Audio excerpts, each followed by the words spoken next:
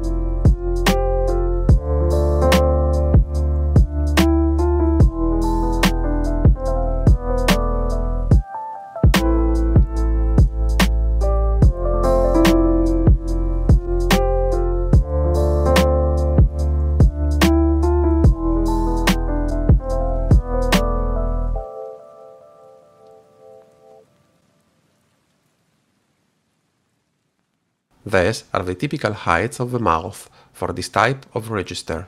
Now we need to calculate the windsheets. To do this, we will use the icing table in order to have a consistent voicing for all the pipes. I drew the line at the desired frequency, 65 Hz OC1, up to the operating pressure, which will be 50 mm in water column. From here, I drew the line parallel to the diagonals.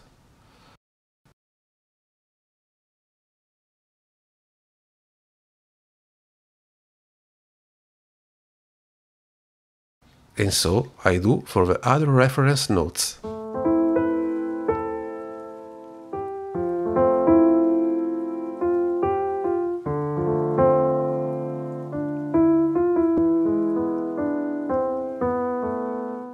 Now, knowing the height of the mouth, I can find the ideal windsheet.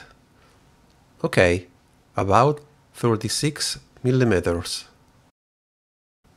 Then we have about 23 mm. Then about 15 mm. Here would give me a higher windsheet value or a lower mouth, but I prefer to keep it the same. Then we have about 8.5 mm. 5 mm and 2.8 mm. On the right column we can thus obtain the various windsheets.